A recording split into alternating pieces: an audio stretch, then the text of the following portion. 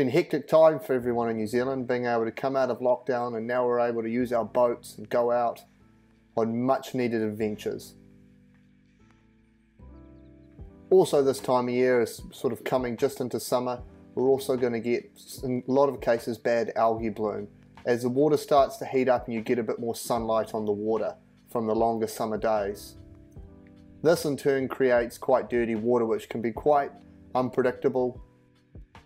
Sometimes it can be perfect conditions above the water, but as soon as you get below, it turns to custard. So in this video, we've been on a couple of dives of late that have been reasonably hard work, sort of scratching around to try and get a feed, dealing with the dirty water that we've been encountering, and I'll talk through some techniques that I like to use if you're restricted to a small area with dirty water. We were pretty excited. This was our first trip out on the boat, out offshore after lockdown. Conditions weren't amazing, and you can see on the way out it was a complete whiteout.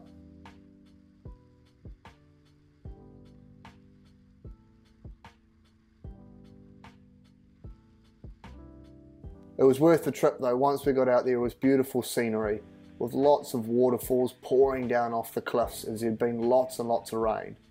Although beautiful, not a great thing for the visibility. As we talked about with the algae bloom, we're also dealing with runoff here too. The swell was up, so we're kind of restricted where we could dive. I was diving with my dive buddy Sophie, and we were restricted to a small bit of coast. So we thought we'd quickly scoot through it, see if we can snoop a snapper right up in the shallows, and if not, we'll create a couple of ground baits with kinners or sea urchins to see if we can attract some snapper and to shoot to get some for a feed. The surge was quite bad when we got right up in the shallows, and visibility got worse if you went out over the kelp. So I quickly deployed a quick ground bait. I left the ground bait for maybe about 10 minutes. You don't want to leave it too long. As often the case, if there's lots of fish there, they'll eat all the kinner and bugger off because they'll be full. I made this ground bait in quite a difficult spot to approach, but due to the dirty water, I didn't need really high ground to set it up on. If the water was clear, this would normally be a terrible spot to do a ground bait, as it's right up and shallow and not a big rock.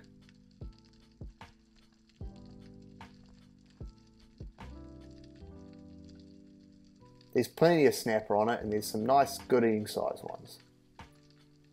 Don't muck around and take a quick shot. In this case, as soon as I shoot the fish and I'm happy that the shot is secured, I want to try and pull that fish back over the rock.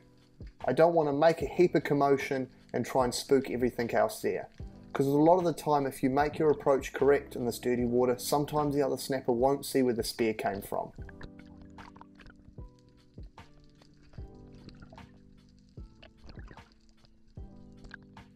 Obviously, coming into summer, your Wettie float boat is going to be so important, especially in the upper North Island. Get your fish in it straight away so you don't have to worry about sharks.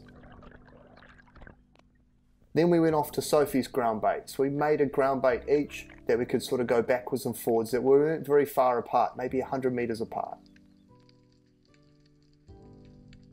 Again, this ground bait was loaded with snapper. It's quite hard to see in this dirty water, but Sophie zeroes in on the biggest one and pulls off a perfect kill shot.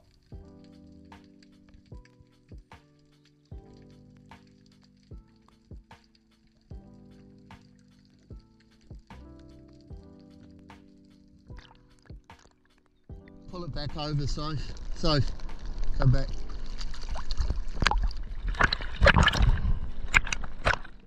Although you might be reasonably exhausted from sneaking over the rock, just think, pull the fish straight back over the rock as quickly as you can.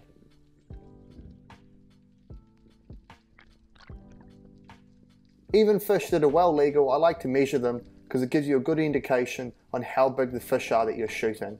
And it might save you from telling too many fibs to your mates of the big one that got away.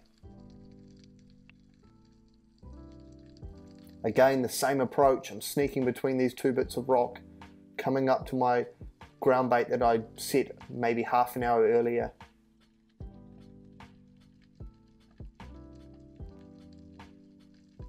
Again, it's loaded with snapper, and they don't seem too bothered by me.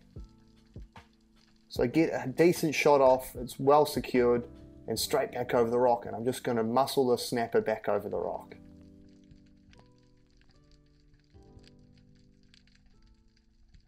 Get out of sight from the ground bait so that I have a good indication that maybe the snapper didn't see where I was.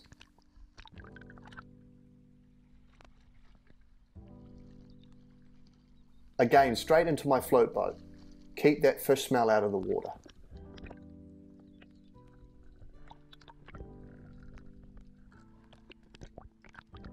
Loaded up, ready to go again, and we're off to Sophie's ground bait.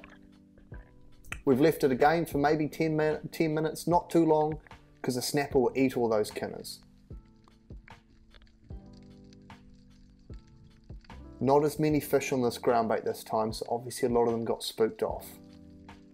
But there's still a decent one there, and Sophie tries to put another kill shot, but it's a little high and clips the top of its head, and it races off. Round 3 on my ground bait. I'll just check it one more time before going back to the boat to pick up our other dive buddy.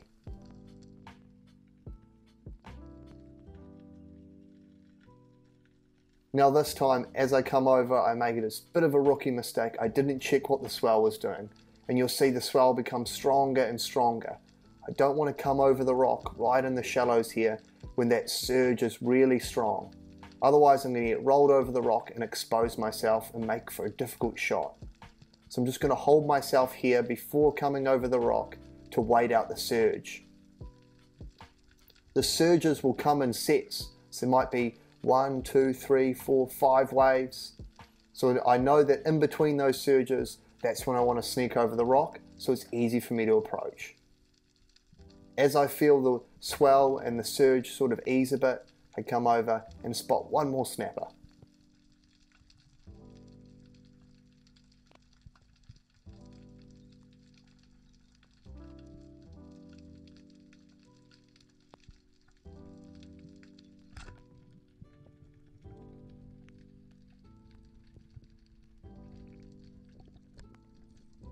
It's very successful on just that one small ground bait in a sort of a crappy spot.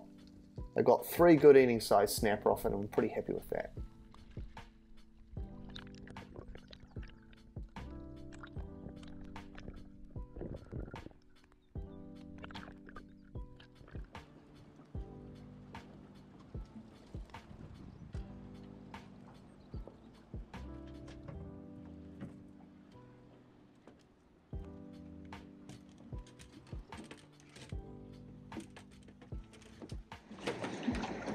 The water's quite dirty and there's lots of swell coming from the north, the northeast.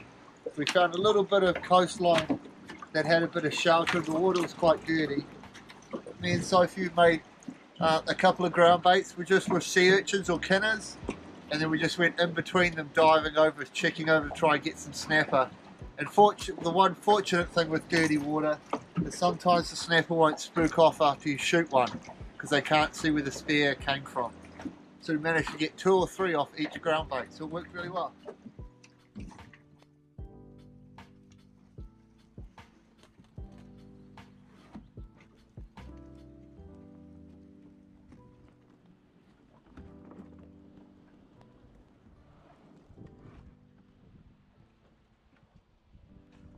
As mentioned, I'm going to tie in 2 dives because they were very, very similar with virtually the same conditions. Dive 2, again we were met with a fairly big swell, so I knew it was going to be really surgy right up in the shallows, and the visibility was pretty poor again. We were pretty restricted right up in the shallows because as we went out deeper onto the kelp, you start losing the light reflection as well as getting a lot more sediment sitting above it. Sophie was on the money straight away and was picking up heaps of snapper just scooting through the shallows. A really good start.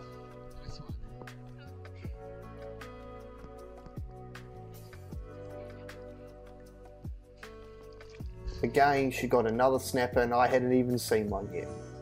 But I soon got my marching orders and told to get out of her territory, so I thought I'll make a quick ground bait behind her and see if I can find a snapper in the area.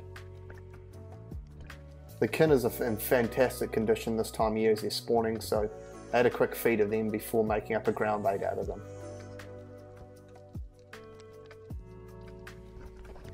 A multi-purpose effective tool that I have is my Wettie drop weight. It's a great shape and perfect for breaking open kinner, as well as obviously anchoring my float boat and being able to slip into my weight belt and use as an extra weight. Break up in a few of these kinner on the white rock here, because in that dirty water you're going to get more reflection, be able to see easier. And as we discussed in dive 1, I'm trying to be a bit smarter this time in the shallows, and I've checked the swell. So waiting for that swell and that lift to die off before sneaking over my ground bait. It's going to make the approach so much easier.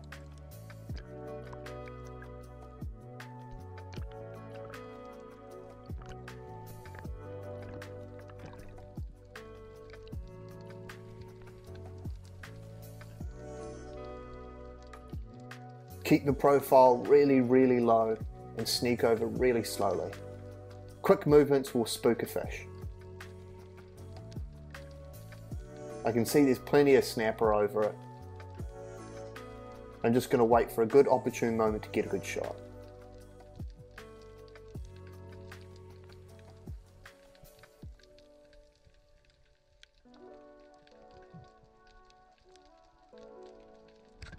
A good kill shot, and as we discussed on the other ground baits, I'm just waiting here and pulling the fish back over.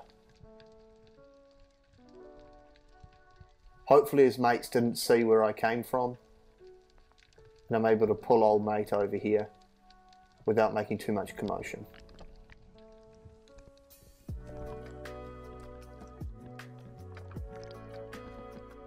Sophie got another snapper, so we already had 4 snapper, so we kept heading along the coast, as I might as well check a little bit more off and see if I can snoop a snapper sitting up in shallow here somewhere. To get that snapper in the float boat before mucking around and sorting out my setup, as again, the more time you have dead fish in the water, the more likely you're going to attract a seal or a shark or a stingray.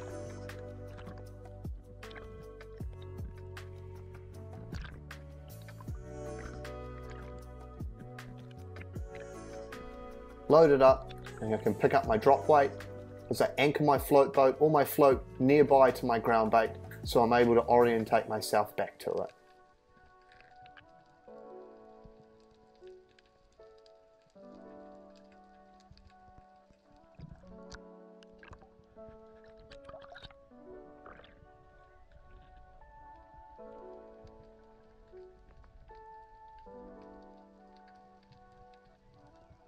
Snapper do a really great job at camouflaging themselves around kelp, so you really want to take your time when it's dirty and sneaking over rocks. Even when it's surgy like this, snapper and other fish are really good at finding small little eddies that they can hide from the surge and the swell. As I was coming up, I spotted the snapper parked up in this gutter. I think fortunate this time of year, your snapper are a little slower as they're coming into spawning, and this one didn't spook.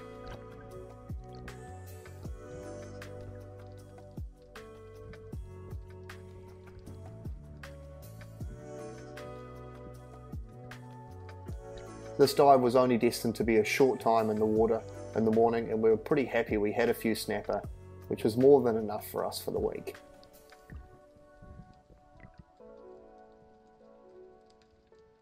Before heading home, we thought we'd grab a few scallops just to mix in the bag with the crayfish and the snapper we had from that day. Again, we had to sort of work in between the big dredge marks to try and find some open ground where the scallops hadn't been scooped up.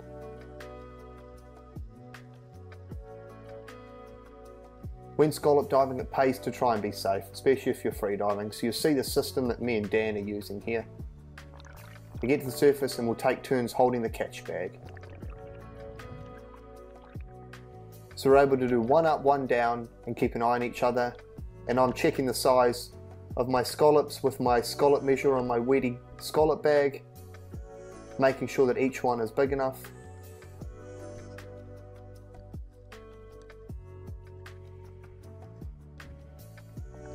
And by the time I'm finished that, Dan's going to be back up with a whole heap, and then we can swap over again. Dan got a good amount in that dive, so I'm having a quick look at the boat to just register where I am. Often I use the anchored boat as a reference point when getting scallops, so you know where you've dived and where you want to dive on your next dive. I wanted to stay close to when Dan got all of those scallops to see if I can get heaps too. We were lucky and struck a really nice spot here.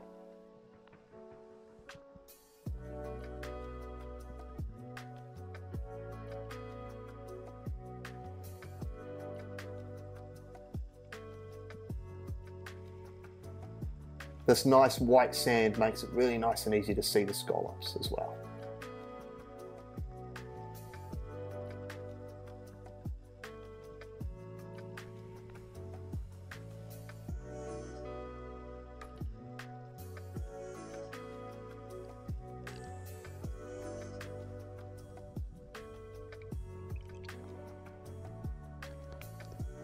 We only had to have a few dives and then we had a good amount.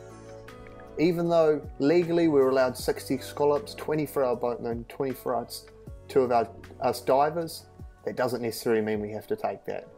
I don't know about you, but I certainly can't eat a whole heap of scallops at once, so I'd much rather leave them on the bottom of the ocean here and then pick them up next time and keep them nice and fresh. Until next time, enjoy the summer of spearfishing.